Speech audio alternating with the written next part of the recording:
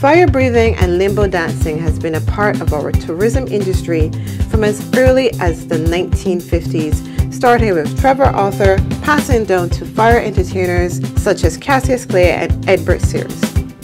They brought the fire to the entertainment industry. Now, no floor show in Barbados is complete without a Mother Sally, tuck band, and fire eater. Now, mommy said don't play with fire. You know you could get burned. But tonight, we are taking it outside of the box. I'm Sabrina, your Bajan tourist, and this is Ignite. Ignite is a diverse team of fire practitioners and entertainers performing dangerous and mind-blowing fire displays through the art of fire eating, fire breathing, and various fire tricks using a variety of props. Over 17 combined years of performance experience under their belt, Ignite merges dance, acrobatics, and martial arts with fire to create mesmerizing shows that amaze and astound locals and tourists alike.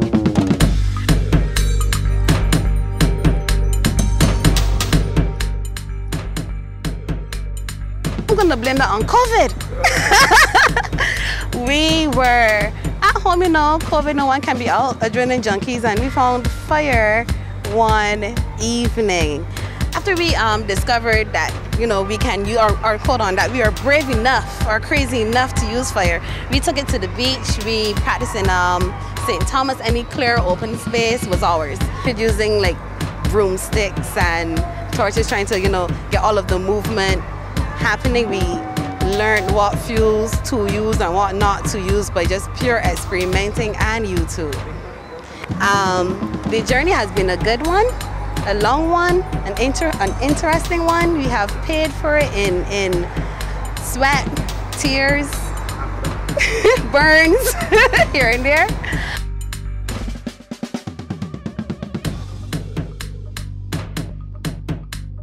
The different type of equipment we use are the staff, double staff, staves, well, what we call the staves. If you go looking or researching, it would be considered torches. We do poi, we do fire fans. We are looking to add a couple new pieces of equipment, but I am not going to say it just yet. I'm going to leave that for those who follow us or who happen to see us while we are performing. Within all of this, when we first started, the equipment wasn't nothing near to what we currently have. When we started, well, me personally, I started with a broomstick and some cotton wool on the ends, and everyone was like, this is a horrible idea, but I went with it and it worked.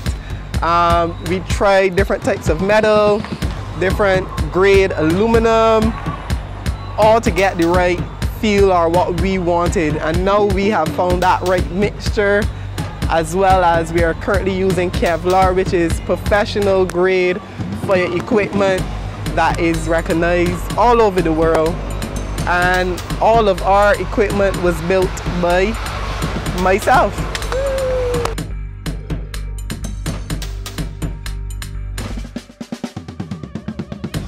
Businesses we attract. Businesses from the small man in the street to the corporate clients. Everybody and anybody is a client. Like, our goal essentially with fire eating is to take it from the exclusivity that it has and bringing it back to the locals, because we really are about, you know, enhancing Bajan culture and showing Bajan culture and showcasing how, you know, strong and powerful we are as Bajans. And, you know, you shouldn't have to go to a hotel or a restaurant to see fire eating, although we perform at hotels and restaurants, but we want the locals to be able to see it as well too, because we really want to showcase our Bajan culture and what we're capable of doing to every person. So that could be any person on the street. Sometimes we do pop-ups in random places so that people get to, you know, like, especially during the time of pandemic, it kind of brought life to people to see that, you know, people doing something, and that's our goal, to inspire and to do dangerous things and to show that Bajans are really powerful and what we're capable of doing. Okay, so I'm about to learn the art of outing fire. Yeah, one of the very basic fire tricks that we do. Okay, so I won't be burned, I won't be hurt. No, please. You promise me? I'm going to show you, I promise you. Okay. I'm going to show you first, and then I'm going to allow you to do it. Okay, sounds good. So, first we're going to light the flame. Can you hold that for me? Sure. And then what we're going to do is simply place it in the middle of our hands and slowly close it.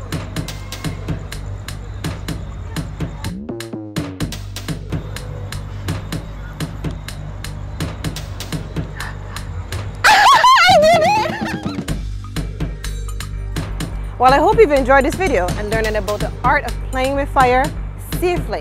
Thank you for watching BT Travel. I'll see you soon.